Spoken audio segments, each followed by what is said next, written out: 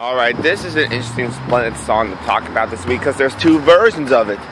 Yep, if you haven't guessed already, I'm reviewing Baliandono by Enrique and Iglesias, featuring two other guys, which probably most of you don't know, and some of you don't care actually. And then that's a Spanish version, and the English version features those same two guys and Sean Paul.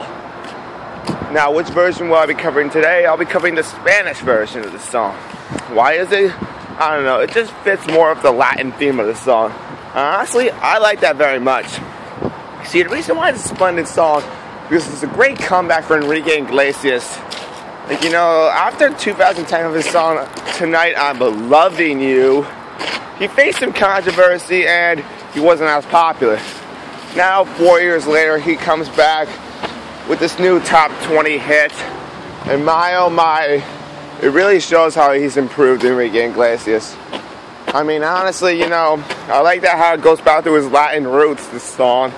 I also like that's a nice, calm song. It doesn't talk about asses or smoking weed like in a lot of other songs in the top 10 or 20 do these days. And honestly, you know, it's a nice, classy song. I think the chorus is well structured, and I think it's a well-structured song overall. I'm giving this song an 8 out of 10. And you know, next week, it's going to be an interesting week, alright, to cover. Well, this is White Rice sign off. Bye.